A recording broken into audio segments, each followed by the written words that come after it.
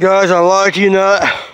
I've been working 40 minutes over here trying to figure out what in the flip is down here under this water here.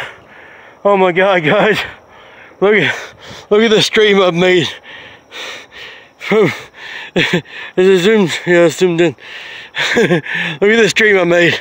Here's the magnet.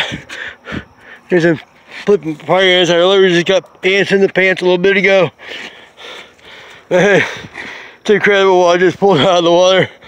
I'm gonna pull my magnet back down here, get it ready, toss it back out again. Look at this, what I've made here. From there, I've been working 40 minutes right here in this area. I kept making a lot of bubbles, and I knew there was something down there. It's a good thing I got that out of there because it won't tear up anybody's engine props now.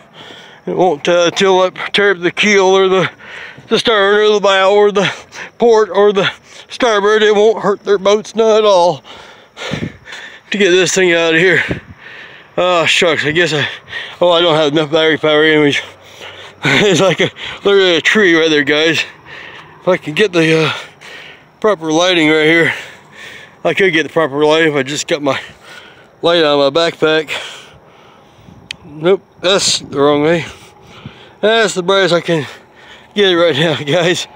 Anyway, if you guys can see it, let me know. I'll just do a 360 or 100. This sucker is huge. Okay, talk to you guys later. I'm exhausted.